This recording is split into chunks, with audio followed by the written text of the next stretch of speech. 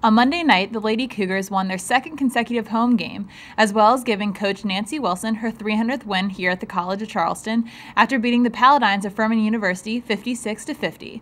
This is Charleston's 10th game decided by 6 or less points this season, and as a result, the Cougars remained calm and were able to capitalize off of the Paladins' 16 turnovers, as well as control the paint to give them the win. Senior guard Tony Gertie led the Cougars, now 6-14, with 19 points, while freshman Janae Smith added 10 points and sophomore Letitia Harris with 12 points. The Lady Cougars hit the road this weekend to take on Sanford on Saturday at 6 and battle Chattanooga on Monday at 7 p.m. For CofC Sports, I'm Abby Fry.